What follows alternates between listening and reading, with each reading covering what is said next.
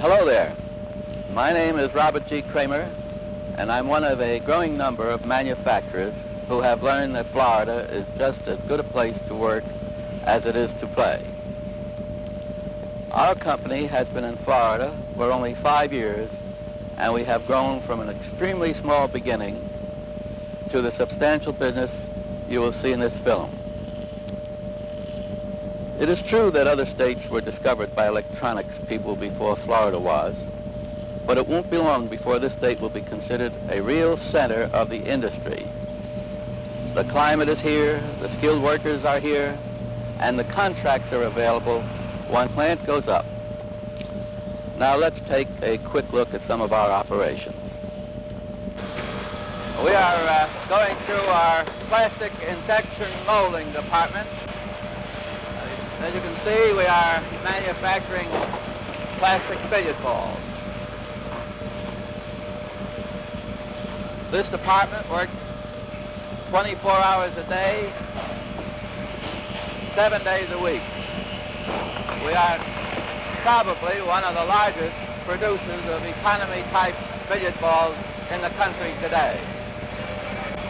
This pocket billiard ball business is just one phase of our diversified activities here at Airtronics. I'd like now to take you upstairs and show you another which I think you'll find interesting. This is our electronics assembly department where we employ skilled assemblers, technicians, workers, and engineers. I can't emphasize too much the importance of the right kind of people to a plant like ours. All this machinery is important, of course, but it means nothing unless you have productive workers and creative people to furnish ideas. These people are available in Florida, and in those rare cases where you can't find certain skill, it is easy enough to recruit that particular type of worker from elsewhere. The reason is simple. Practically everybody wants to live in Florida. In this display, you will find most of the products that we have developed as proprietary products here at Airtronics. For example, I am looking at the artificial transmission line, and in this particular package we simulate 8 miles of telephone cable for testing purposes.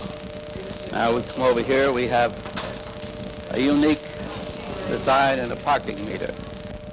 You are looking at one of our security devices. We call this the perimeter alarm. This perimeter alarm was designed for use in missile bases and classified areas. This piece of equipment is currently under test by the Atomic Energy Commission for possible use in their installations.